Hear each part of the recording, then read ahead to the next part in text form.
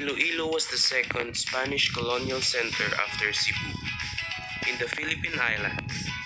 It was founded in 1566 when the Spanish established a colony area between the towns of Bugtong, present-day Oton, and La Villarica de Arevalo, present-day City District. It was one of the royal Spanish cities in the Philippines in the Spanish East Indies. Iloilo City is also called the most loyal and noble city, which was given by the Queen Regent of Spain, Maria Cristina, for the city's loyalty to the Spanish crown during the Philippine Revolution. The second city to have such by name in the country after the city of Manila. At the turn of the 20th century, Iloilo was second next to Manila in terms of economic importance in the country. Before the Treaty of Paris ceded in Philippines to the United States in 1898, Iloilo served as the Spanish Empire's last capital in Asia and Pacific.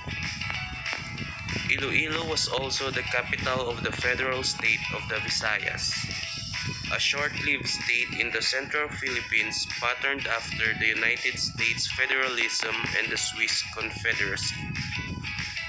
In modern times, the city remains one of the Philippines' most influential cities in terms of its history, culture, and economy.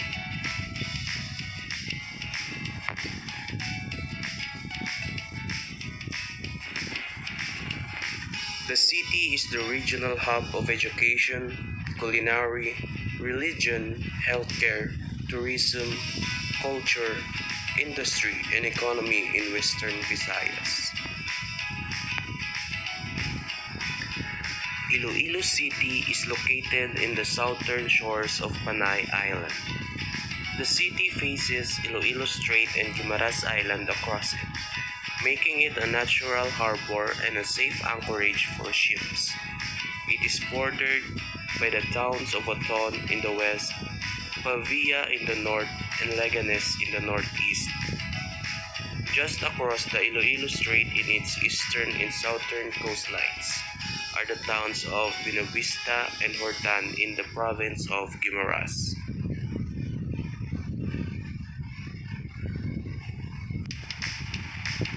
The city is divided into 7 geographical districts.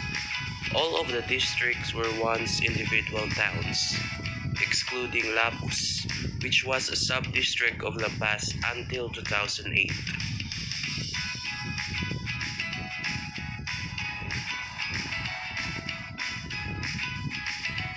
General Juan Anacleto Araneta, also known as Don Juan, was born on July 13, 1852 in Molo, Iloilo, but the Aranetas moved and settled permanently at Negros.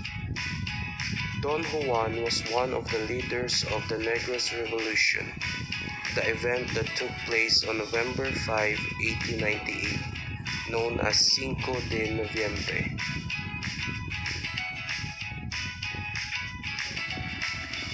Graciano Lopezina was born on December 18, 1856 in Iloilo. He was a journalist, great revolutionary hero, and orator. He is also known as the founder of the fortnightly newspaper La Solidaridad.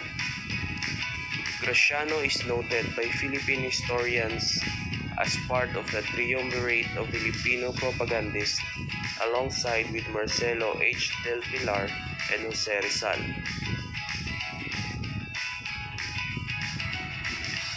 Iloilo City prides itself on having a vibrant cultural and artistic ecosystem.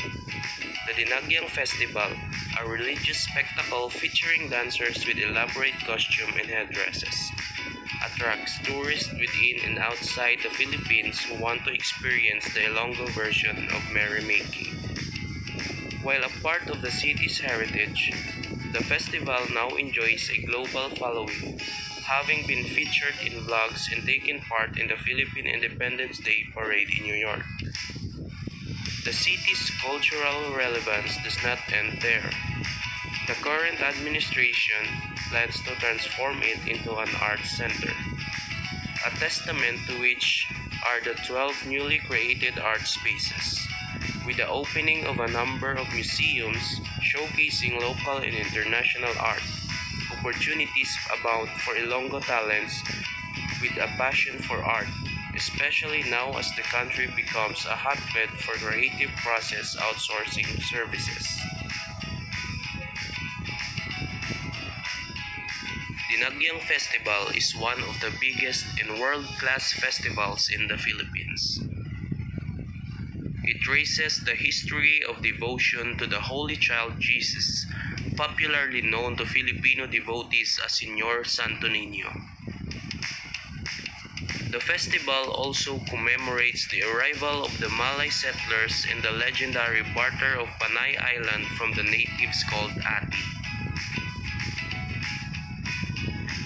Dinagyang season in Iloilo City is on the first month of the year and highlighted with an Ati tribe competition every fourth Sunday of January. There is an official launching by mid-October of the previous year, signaling the start of preparations, especially for tribes to practice for their performances in January of the next year. The participants shows impressive choreography with colorful tribal costumes and striking props to present socio-cultural and religious tableaus depicting life in Panay before the Spanish colonization and the advent of Catholicism in the country. Iloilo is home to historical landmarks, quaint beaches and islands, heritage homes, has tasty and unique cuisine.